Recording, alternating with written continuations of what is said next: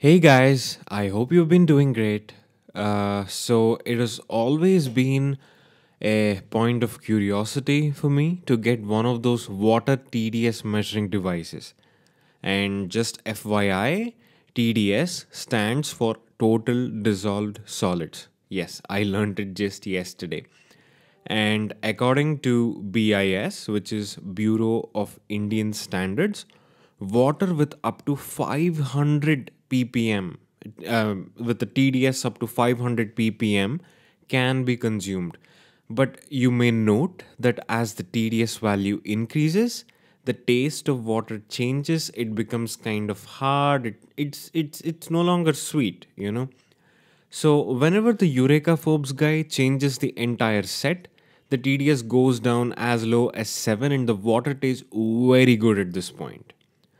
But it is said that you won't get all the minerals, etc., if the TDS is too low. So, it was in last April, that is the April of 2018, that the candles in the membrane were changed. And for the past 2 months, I've noticed a slight change in the taste of water. As I said, it was no longer sweet. So I called the Eureka Forbes guy and he quoted 420 just for service, no replacement of anything. And the Urban Clap fellow, he had a price of 299 for the service.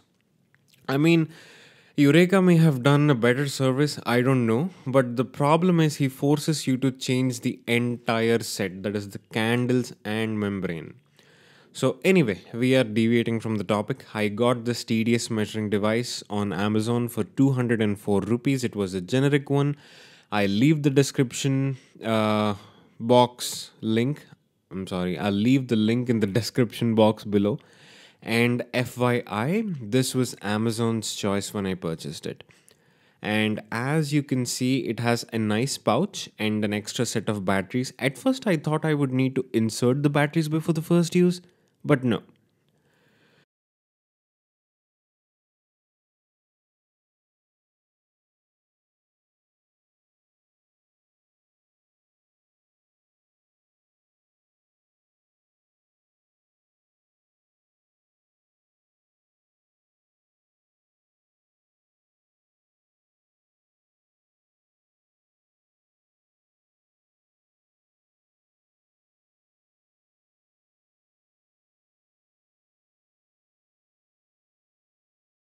So let's get started and check the TDS of tap water. There we go, it's just a press of an on off button here and it gives us the TDS. 342. That is a high value.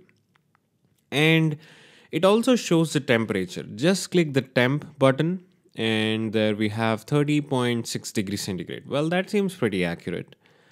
So now let us go inside and check the water from the filter. And just FYI, the Urban Club guy just changed the membrane yesterday, so the TDS should be pretty low.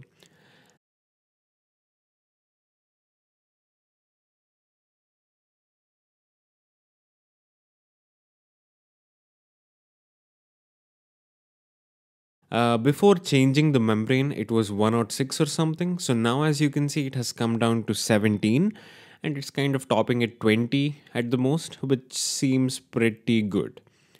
Also, one thing to remember here is that you don't have to submerge the device in water. In fact, you should not immerse the device completely in water. Just take a little bit of water in the cap and let the sensors take a tiny dip and let them do their job. That's all. So that is pretty much it, guys. I found this device pretty usable and also reasonable for this price. And I hope you have found the video informative. Thank you very much for watching and have a lovely day ahead. Peace.